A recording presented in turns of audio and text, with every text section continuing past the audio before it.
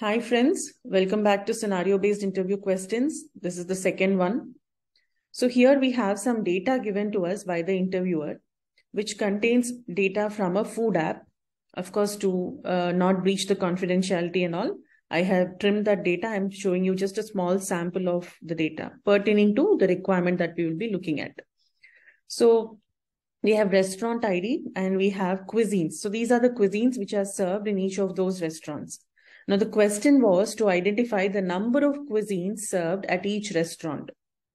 Number of cuisines. Okay, so that is where it gets tricky. How can we figure out the number of cuisines? Means we have to count the words here, right? French cuisine, that is one. Japanese, second. Desserts, third. Again, if you look at the second restaurant, they are also serving 3 cuisines. Third restaurant is serving 4, so on and so forth. Of course, the data was pretty big, but to not breach any confidentiality agreements, I have taken a snapshot of the data and edited it.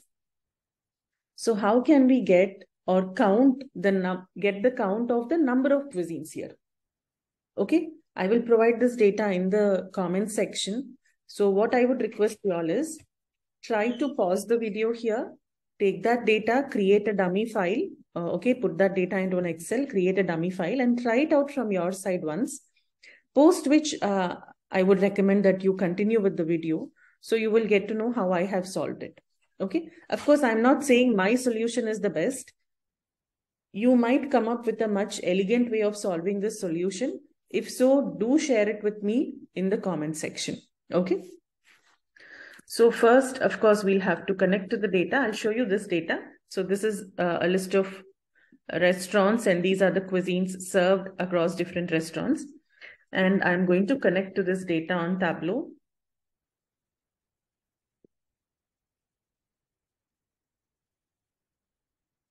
We have data present in a single sheet, so that's automatically loaded. And now I'm on the worksheet. So we have the restaurant ID given to us and the cuisines. Okay, but we are supposed to count them. 1, 2, 3. If I go here, 1, 2, 3, 4. Some places only one cuisine is being served. Okay, some places 4, some places 3, some places 2. So we need to count. So my approach was this. I first determined the length of the field, the cuisines field. Okay, so to get length, we use the length function of cuisines. All right, so let me show you the length. This data here is 26 characters long. So there are 26 characters here. If you look at this, it is 31. If you look at Chinese, it is 7, Filipino 8, Korean 6, so on and so forth. So it is the complete length of that string. Okay. Then what I did is I replaced commas with nothing. I mean, kind of removed commas. So how do we remove that? Is a calculated field where I will remove commas. We can do this using the replace function. Replace the data present in the cuisines field. What are we looking for would be the substring. We are looking for the comma. And what would we want to replace it with? Just blank, null. Not even a space, because if you give a space, it will be counted as one character. Okay, so we are just removing it, therefore not even a space, simply open the quotes and then close the quotes. Once this is done, if I get the length of this particular field, okay, I'll do it here itself. Now let's say after removing commas, we want the length of this field. So what we would do is simply wrap this whole thing in the len function. Or okay, let me not confuse you all. Let me keep this as is and show you the data first. What happens after we have removed the commas here, okay? So this is the data after removing the commas. This is the data after removing the commas. So only the commas have been removed over here. All right. Now I need the length of this new string without commas in between. So I'll create a calculated field. New string. So that would be again the length function of what? The data where the commas have been removed. Okay. The data where the commas have been removed. Let's check. So you can see that over here, 2 commas were removed, right? We have 3 cuisines. So 3 cuisines means 2 commas have been removed. So we can see the length has reduced to 24. Here, the original length was 32. And how many commas were there? 3. So with 3 commas removed, it is down to 29. All right. So if we compute the difference between the original length and the length obtained by removing the commas, what will be the difference? So 32 minus 29 would be 3. But how many cuisines are we serving here? 4. Isn't it? So it's simple logic. It's like this.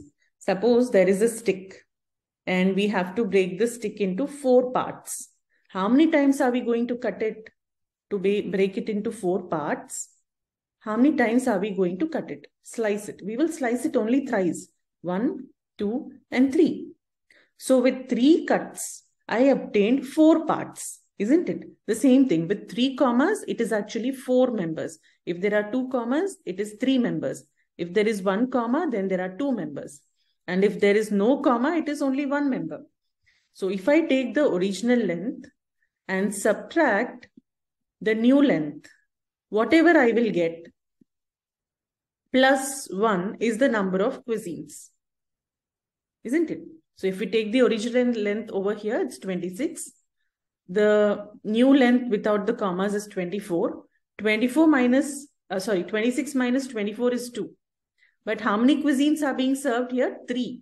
So take the difference and do a plus 1.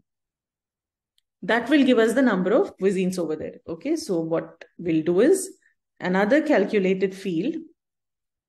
Now for the number of cuisines, okay, which would be the original length, means this calculated field, minus the length of the new string with the commas removed. And to this data, we need to add a 1. So just do a plus 1. Okay. What will this give us? Let me take it here into text. So you can see over here very correctly, we obtained 3 as the number of cuisines. Here also 3. Here it is 4. And where we have only a single cuisine, there also we are able to see number of cuisines 1. Okay, now it's not necessary to show the other data. We are interested only in the number of cuisines, so we obtained it.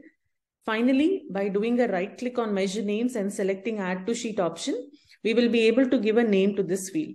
So when you create a table with just dimensions and when you have only one single measure, if you're creating a table with one single measure, remember the column name would not appear. So you have to select add to sheet option, which will bring up the column name. Somehow it comes twice. Okay. So one occurrence of measure names from the columns shelf can be removed. And then you can see a perfect table. Now, this is also not necessary. I will remove this. This would be the final report that you can deliver. And this is the number of cuisines, right? It should not be in decimals. So we'll just format it. Final touches. Format the number of cuisines fields. Customize the number and reduce the decimals to 0. So with this, we managed to show our final result. Okay. So like this, I approached the problem statement and suggested that, my student does the same. But if you have a better way of doing it, if you can think of, I'm sure each of you would have different ideas regarding how to solve this problem. So please do share your approaches with me in the comment section and we will see how we can improvise on that. Okay. Thank you, friends. Thank you for your support and please do like the video, and if you have found it interesting, please do share it with your friends. And before leaving, do not forget to subscribe to the channel. Thank you all. Bye-bye.